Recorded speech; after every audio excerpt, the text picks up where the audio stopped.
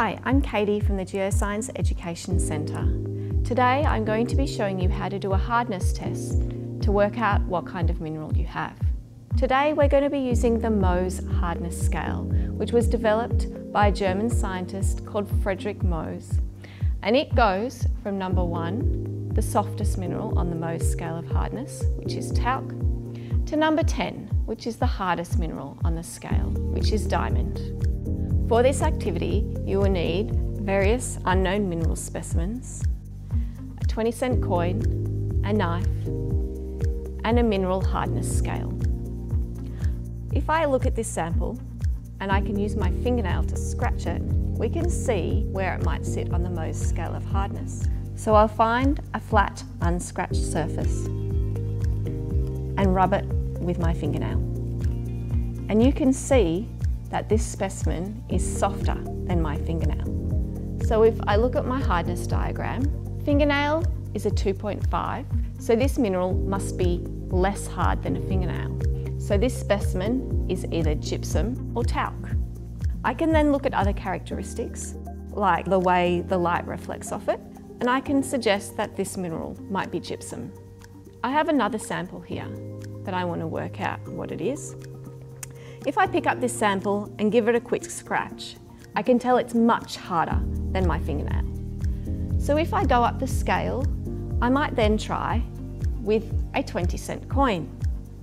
I'll hold the sample on the table and pull the coin firmly across my sample.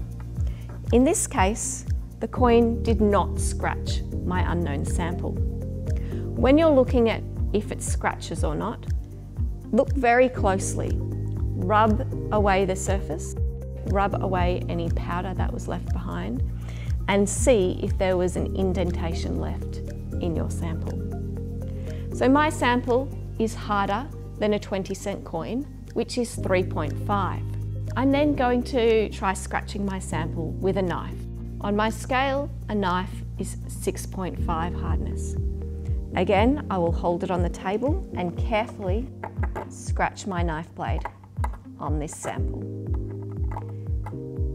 If I rub away the powder that was created, we can see that this knife has left behind a distinct scratch on the mineral. So I know my sample is softer than my knife, but harder than my coin. If I look at the examples on my diagram, I can look and see that this mineral might be feldspar.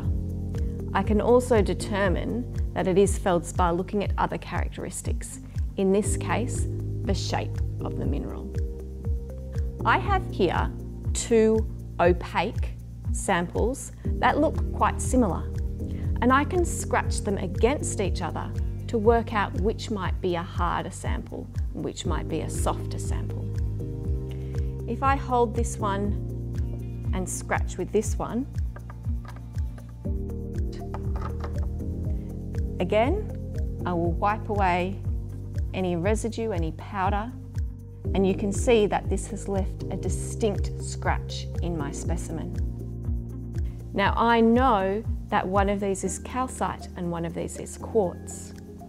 If I look at my mineral hardness diagram, we can see that calcite is 3, quartz is 7, so the one that's scratched is going to be the harder mineral, quartz at number 7, and the one that was scratched is going to be the softer mineral, calcite, at number 3. The hardness test is just one test we can use to identify unknown minerals. Look out for our other videos for more information about other identification tests.